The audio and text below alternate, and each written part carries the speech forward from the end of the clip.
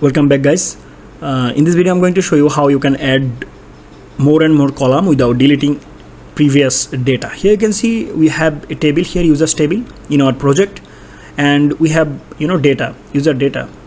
Let's say I don't want to delete them, but I want to add a column, and that column name will be, let's say, user type. Here you can see there is no user type, so how can actually I know that which one is admin, which one is normal user, right? So here I'm going to add more column. Now let's go to the code editor. At first let me remove this. So I'm going to remove this, and now at first I have to actually go for the database and then migration. Here you can see this is the user table, so we cannot actually add here column and then we can actually say here that PHP artisan migrate. Why? Because this is not allowed in Laravel. Okay, so it will actually show that nothing to migrate. Let me show you. If I say here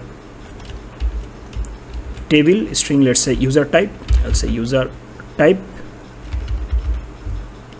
and the default one, default default one, let's say should be user. Now if I go for the migration, it will show me nothing to migrate. I'll say PHP artisan migrate. Here I can see nothing to migrate. So why it's happening? Because so what I have to do, you have to actually cut it from here. Now we have to actually create another migration file. So let's go to the terminal once again, new terminal, and here you have to say PHP artisan make colon migration.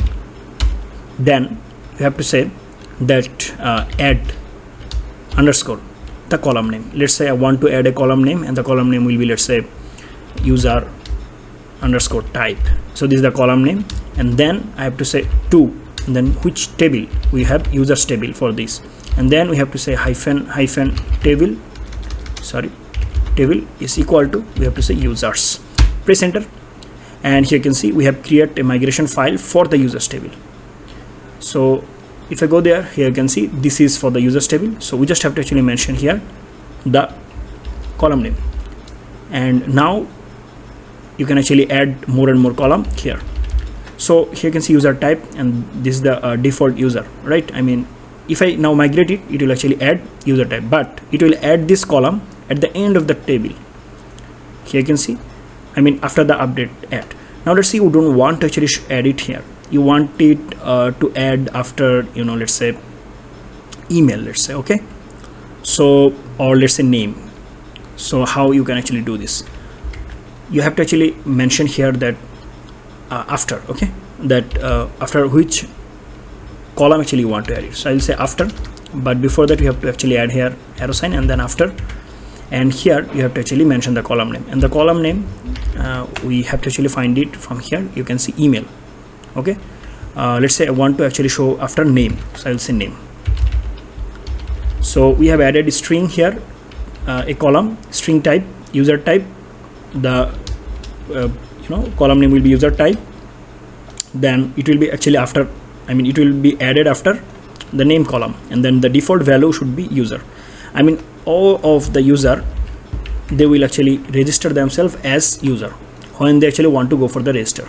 Here you can see we have register. If I click on here and if I register, let's say any user, they will actually add themselves as normal user, okay. Then we'll actually change admin or other user type from the database. So our login system or registration system will actually by default add every single user as normal user, okay. So now what you have to do, you have to actually go for the terminal, and then you have to say migrate. So PHP artisan migrate, press enter, done. Now if I go there, the database, and if I refresh, now here you can see user type we have, and the default one is user. Now we can actually add one more user. Let's say I want to add Yamin as admin, so I will say yamin at gmail.com, password let's say 2468, register, and now if I go to the database, we have added one more user. Now from here actually we can change the user type to admin, let's say. So guys, now you can see we have user and admin. We have two type, but we have same dashboard. If I log out, let's say I want to log in as Yamin, or let's say a normal user, so I'll say 2468 login. So I'm a normal user. Yes, it's a normal dashboard for me. Now let's say I want to log out. Now let's say I want to add I want to log in as Yamin, let's say our admin. I'll say 2468. So login. Here you can see this is also a dashboard. So it shouldn't be like this, right? We should have separate dashboard for admin and for the user. So next video I'm going to actually create separate dashboard for the admin and for the normal user. Okay, so that's it. Thank you so much for watching.